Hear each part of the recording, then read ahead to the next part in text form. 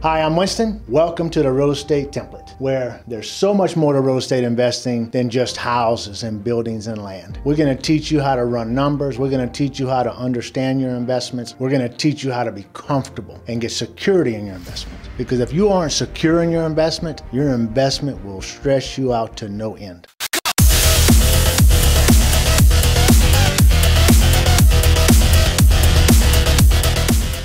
I'm going to start off with talking about capital expenditures. On our last video, we did a video on cap rate. So if you haven't seen that video yet, I need you to back up and I need you to watch that video before watching this video because it is the first piece of this pie. I did not have a capital expenditure in my video last week. This week, I wanted to put one in it so I could explain to you exactly what it was, exactly how it works. So a capital expenditure is if you have capital expenditures that will be coming out of a property within the next 5 years, then you should be including them in your numbers as you run them on a yearly basis to give you a true reading of your total profitability. That money should be going into an account designated to that specific repair so that you do not have to dig into your pockets to come up with the money all at one time at the end. So let's say you have a roof. You get 3 bids on the roof. The roof is going to cost you $8,000 to replace. If that roof is going to cost you $8,000 to replace, maybe you got enough money. You can just pull it out, pay for the roof, no big deal. That's fine. But if you are an investor that's starting out and you're trying to make money, you may not have $8,000 that you can dig into your pocket for. You may need to come up and say, I got to figure out how to do this. I have 5 years to put this new roof on my house and I need the money. That is what I'm talking about here. What I would do at that particular point in time is I would say, okay, if my roof is going to be $8,000, I would divide that by 8 years, or I'm sorry, I would divide that by 5 years. 8 years if you can't afford, if you want to do it over that period of time, that's up to you. But we're going to use 5 years as our example in this video. So I would divide that by 5 years. So 8,000 divided by 5 is $1,600 a year. And then I would take that $1,600 a year and I would put that into a separate account on a monthly basis and have that money at the end of the 5 years so that I can just write a check and it does not affect me personally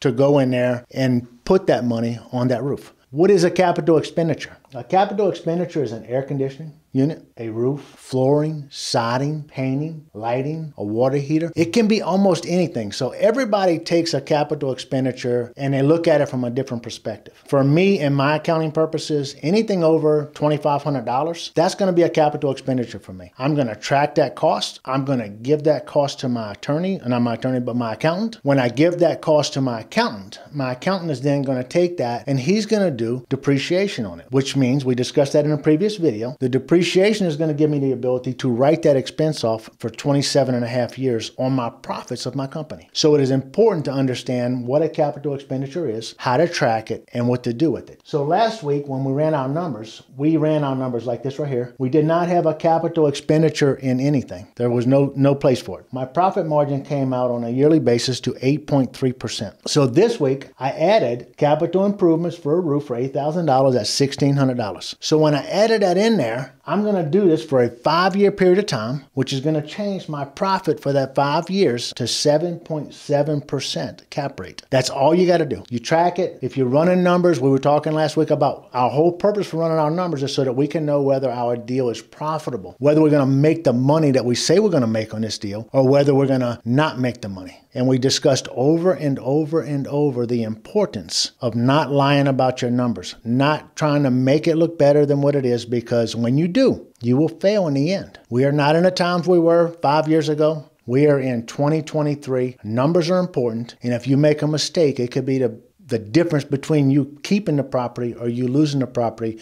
because you can't pay your bills. Diagnose every single number. All right, so today we're going to talk about cash on cash. So what is cash on cash? The cash on cash return is the ratio of annual before tax. So it's your money before you pay any taxes on it. It's before tax cash flow to the amount of cash invested expressed in a percentage.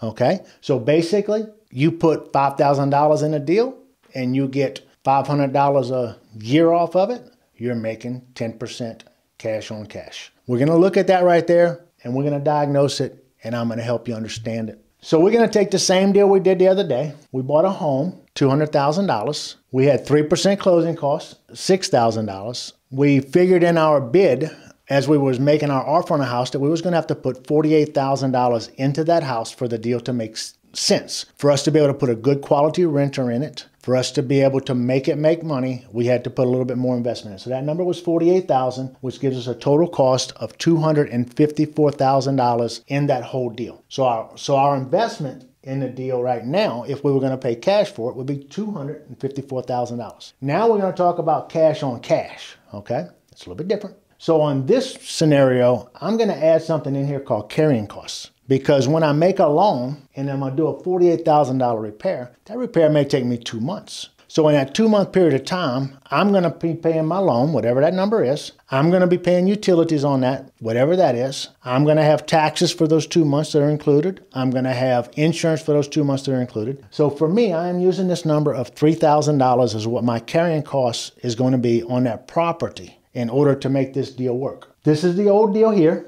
All of the numbers are the same. We had the $200,000, we had the $254,000. The whole difference is only the fact that I added another $3,000 here in the carrying costs. The reason I'm showing you this right here, because I want to show you that when we did something on a cap rate, when we switch it to a cash on cash, there's not a lot of difference in it, but there's a little bit. So now I got my carrying costs. So I'm going to finance $254,000. In order to do that, I'm going to put 10% down, which is going to be $24,400, okay? That's money coming out of my pocket. That money is going into the deal, $24,400. Now, in this scenario, my total out of pocket will be $28,400. It's the $3,000 carrying costs, $25,400 for the deposit, and the rest of the money is going to be handled by the bank. So that'll be the bank's money. So we are going to finance $228,600.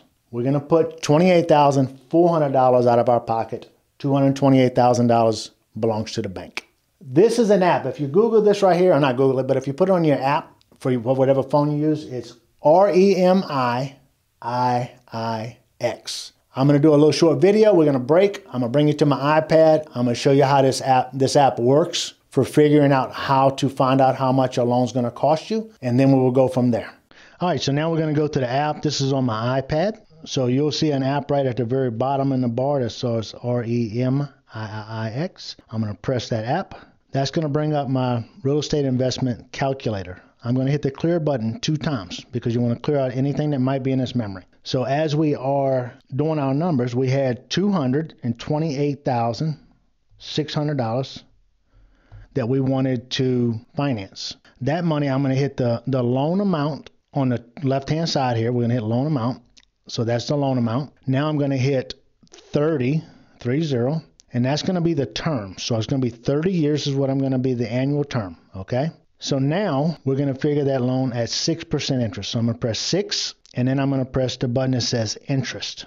Now, all I got to do is press the button that says payment, and it's going to automatically tell me that my payment for that loan is $1,370.57 a month. So that's simple to do your principal payment interest in there on any type of loan that you want to do.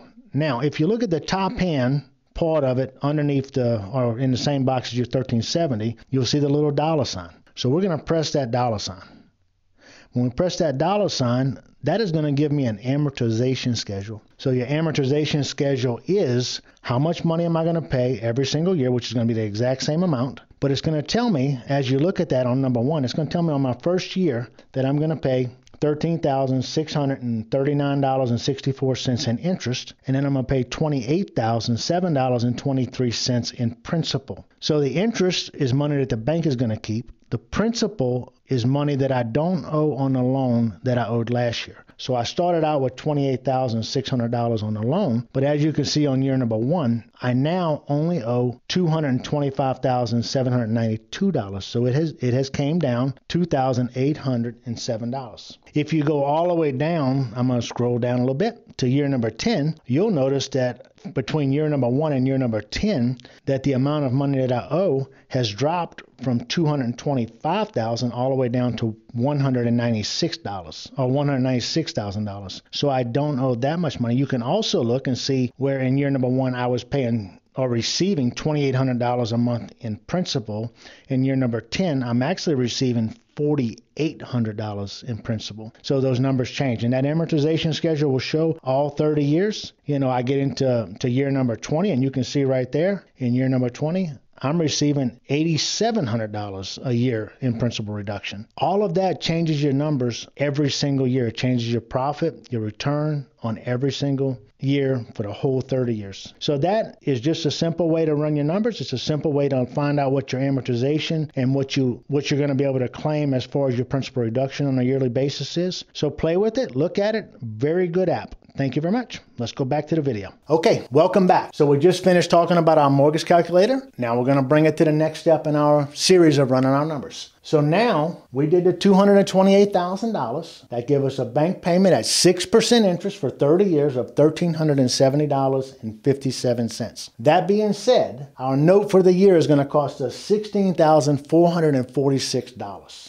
Next thing we're going to do, we're going to put our revenue in there, including our vacancy factor, which gives us $27,900 worth of revenue. Now we have this $16,000, but remember previously our total expenses were $8,332. So we still got to add that $8,332 into this $16,000 for our total expenses once we take our mortgage out of our payment, out of our yearly revenue. So with that being said, that's going to give us a number. Total expenses, including our mortgage, is $24,778. Our total revenue with our vacancy factor is $27,900. That gives us a $3,121 a year return on our investment, or 11% interest. So the return on our investment is based off of our total out-of-pocket expense, which is $28,000. In our previous video, it came out to 7.2% with the capital improvements in it. And that number was with us investing $254,000.